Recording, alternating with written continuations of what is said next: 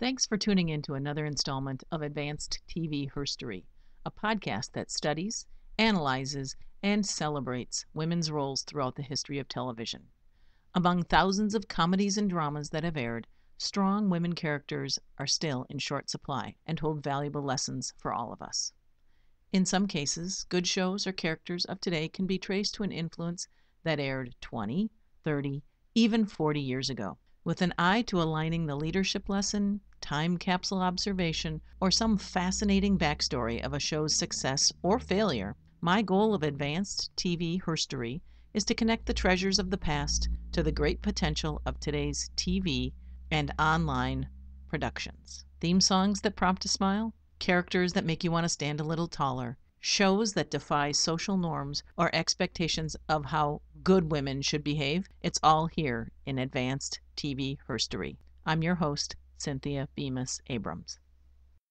Where would women in TV be today without that strong backbone genre of Our Lady Detectives? Today we're going to look at Nancy Drew and her enigmatic mystery. You know, the one of why the TV show from 1977 to 1979 was so bad, so forgettable. Because 50-some Nancy Drew mystery books were written before the advent and availability of TV, our favorite girl sleuth set the stage for so many memorable characters, like Pepper Anderson of Policewoman, Christine Cagney and Mary Beth Lacey of Cagney and Lacey, and Murder, She Wrote's Jessica Fletcher, not to mention our modern-day Veronica Mars.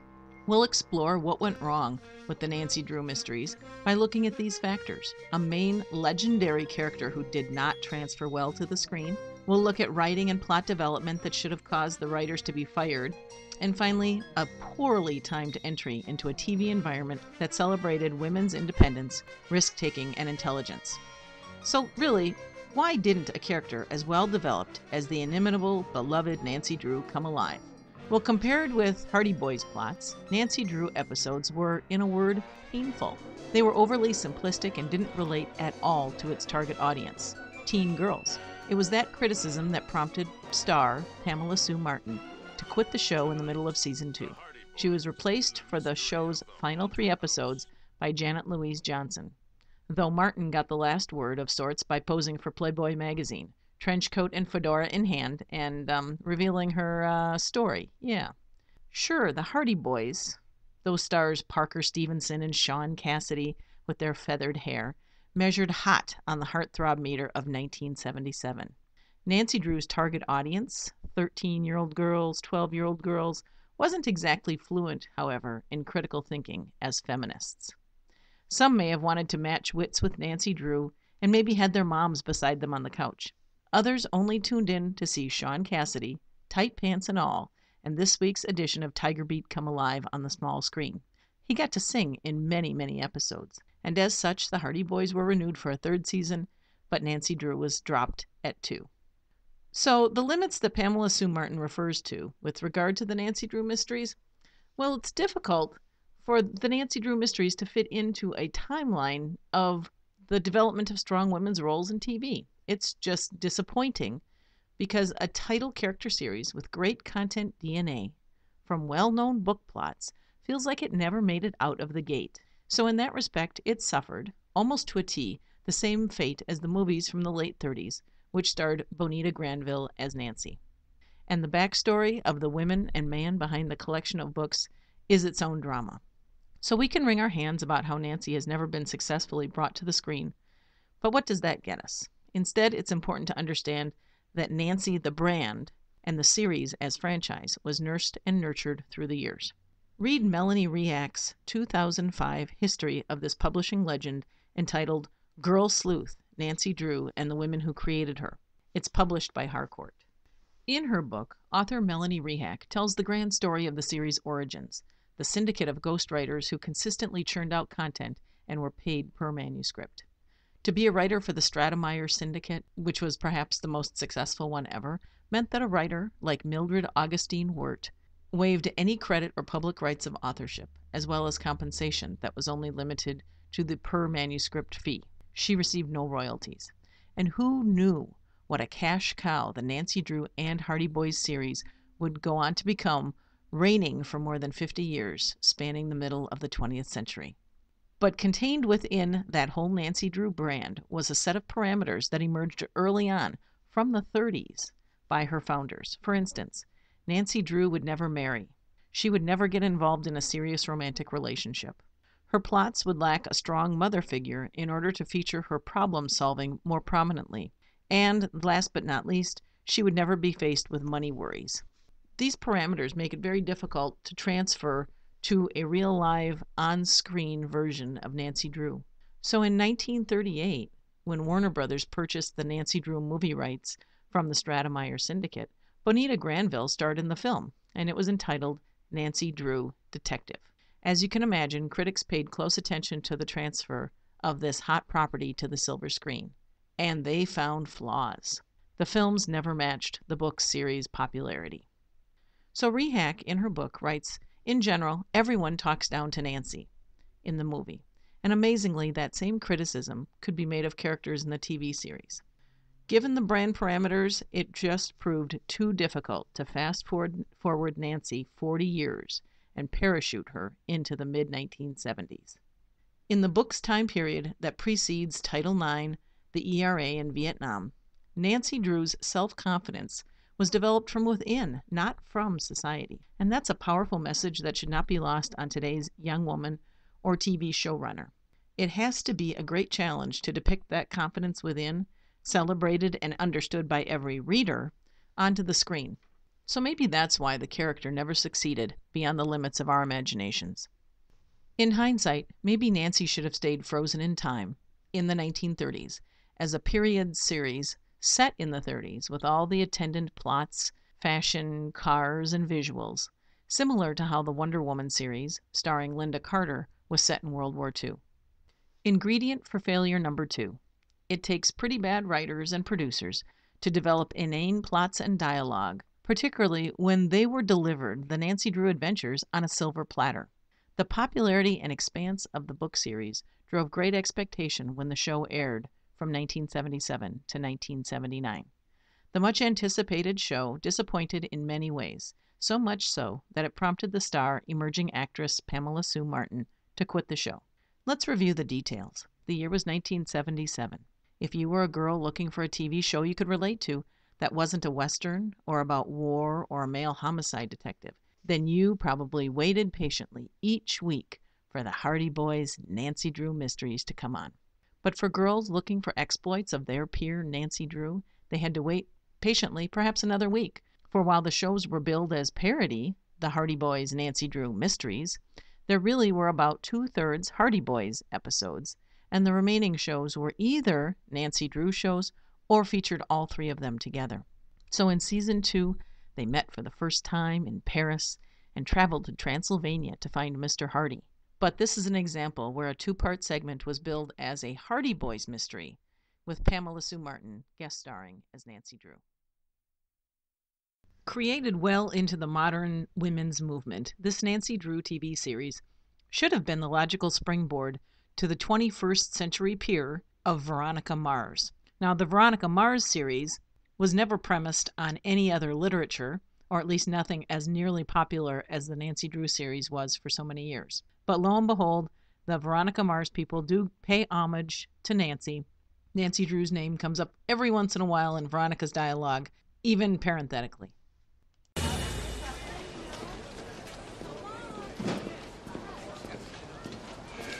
Time for a chat? Well, think if hell froze over, maybe it'd be on the news. I just want to hear more about the steroids you bought last weekend. You mean the steroids Luke bought? Wow, you suck at this Nancy Drew stuff. You should get a new hobby. So you knew he was doing it? You actually think that I would tell you anything?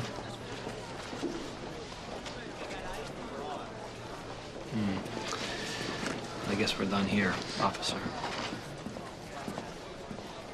Sup, T? Nancy Drew in all her books, and Veronica Mars in her 3 seasons on TV, certainly hold their own as teen detectives against a host of bad guys in dangerous situations. Let's face it, they're forces of good. They're positive. They're polite. That's why it's so frustrating that the renowned, respected, and popular Nancy Drew series never got the fighting chance. One look at Nancy Drew Season 2 plot summaries reveals a certain lightness in plot and setting. The first was Nancy crossing paths with an old high school classmate, played by Maureen McCormick. Maureen McCormick. Oh yes! Marcia of the Brady Bunch. In this episode, Maureen McCormick plays an emerging tennis star who is known by her father and coach to be a kleptomaniac. Nancy ends up shadowing Maureen at Maureen's father's request to keep her out of trouble and to return any stolen goods.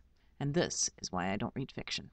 Nancy's initial cover is blown right out of the gate. Undercover as a sports writer, Nancy was supposed to hang out at the Las Vegas hotel and track the tennis tournament in which Maureen McCormick's character was a player. But Nancy is introduced to a man who just happens to claim to know pretty much every sports writer in the market and who's staying at the hotel. So when she's asked the reason of her Las Vegas stay, she fudges a bit and she makes up that she's the girlfriend of tennis player Sandy Castelli. The plot of Nancy Drew's Love Match, yes, that's the title, never really gets off the ground. The mystery draws to a close, and the guy, originally hired to track Maureen's character, is revealed to be a thief as well. Imagine the lessons a gullible teenage girl of the day might read into this epilogue. Maureen confesses that while she won the tennis trophy, she also has a problem: kleptomania. Nope, a woman character can't just walk away a winner. There has to be something wrong with her. The authorities give Nancy modest credit for unraveling all the details. But just as they are celebrating the tennis tournament win, tennis player Sandy Castelli approaches Nancy and asks her out to dinner. Oh yes, we giddily shift from Nancy's skills as a sleuth to her needing to prepare to dine with an older man. Isn't the dinner date really what's more important? The second plot from the second season, and I won't go any further because I think we're all smart enough to see a trend here, is the episode called Will the Real Santa Claus?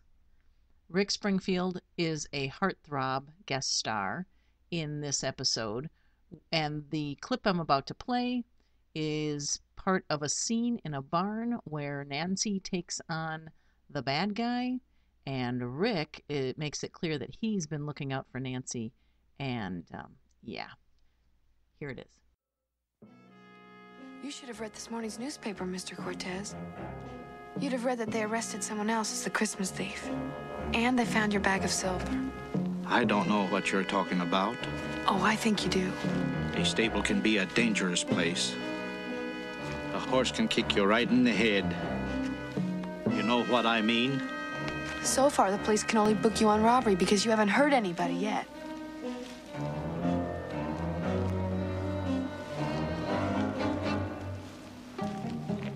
You don't think I'd be so stupid as to come here without calling the police first? They'll be here any second. They're on their way. I really should have taken care of you last night.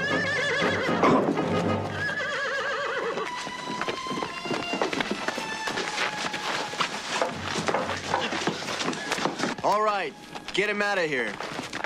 I have a fingerprint I lifted from a doorknob at the Garlands. I'm sure it's going to match Mr. Cortez's. Well, we'll get our forensic boys right over to your house. Can I take you home, Nancy? That's all right. I'll take her. How did you become cavalry? Your girlfriend told me what you were doing. I didn't like the sound of it. Thought I'd check it out. I didn't want to look like an amateur.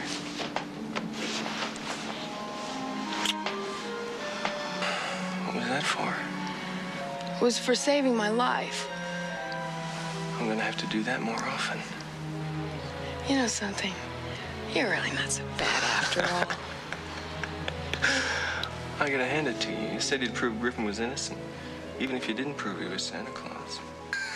And I think it's... Thing is, by 1978, female detectives were not being saved by would-be boyfriends who just happened to be lingering. That held true in the days of the Mod Squad, which appeared from 1968 to 1973, and positioned young Julie Barnes, played by Peggy Lipton, alongside handsome hunks Link Hayes, played by Clarence Williams III, and Michael Cole's character Pete Cochran. In the late 1960s TV and into the early 70s, a woman in danger was likely to needed to be saved by a man. When did that change? Oh, in about 1976, when a trio of trained police officers turned private detectives emerged on the scene. Jill Monroe could count on Sabrina Duncan and Kelly Garrett to have her backside, and Charlie's Angels demonstrated that in numbers, women can watch out for each other. As the saying goes, there's no I in team, but in the case of Charlie's Angels, there's always good hair. Okay, I digress. Back to Rick Springfield saving Nancy's life in the clip. Well, really he didn't, because the police were about 5 seconds behind him. But seriously, did the Nancy Drew production team bother to read the trade magazines or watch a few of the shows that were consistently in the top 10, or do anything to realize that this was so far askew from what real young women were experiencing and expecting? I don't consider the series a particular achievement. Obviously, it has certain limitations. Nancy Drew never cried or experienced an inordinate amount of pain. There was never any tragedy or extreme emotion, never a kissing scene or any sign that she would indulge with the opposite sex, Pamela Sue Martin went on to recall. A big moment for her was coming across an old skeleton in a dungeon and screaming, or being attacked by a bat in Transylvania. Some of it was so bad I found myself cringing. End quote. Pamela Sue Martin, Playboy magazine, 1978. But for all its shortcomings, it's still worth watching if you ever get a chance, and here's why. A few of the most redeeming points to the show come in the form of Nancy Drew herself. Remember in the books how she drove a blue convertible? Well, true to form, TV Nancy drives a light blue Mustang. No, it's not a convertible, but it's pretty snappy. Yeah, girls and moms were probably traumatized by the plots as much as Pamela Sue Martin was, but the wardrobe and the hair is a fashion time capsule. No doubt the best part of watching the DVDs today. Nancy had an outfit for every occasion and really looked the part of a professional woman of the day, even one who is 23 years old. There was a preponderance of receding hairlines, comb-overs, and toupees. Really, were these characters supposed to be this simplistic? Or was this just B-grade creep talent from Central Casting? Maybe, just maybe, some sick writer thought it was important to subvert the emerging power of womanhood with a reminder of who really controls things in real life. What is this, a meritocracy?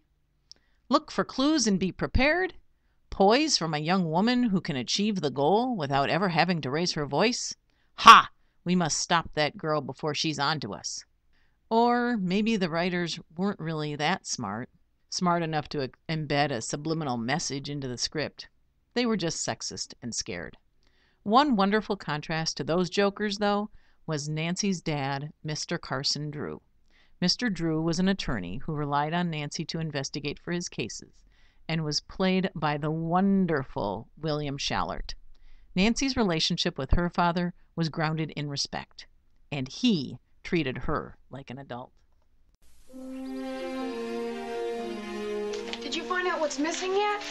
Oh, gee, I'll tell you later, hon, after my double vision goes. Hi, George. I'm sorry, Mr. Drew. I really didn't... Stop. Listen, the main thing is that the two of you are okay. You know, I think you're very fortunate young ladies. And I'll find out what's missing after I've gone through all of these files and folders. There seem to be several files missing. That's odd.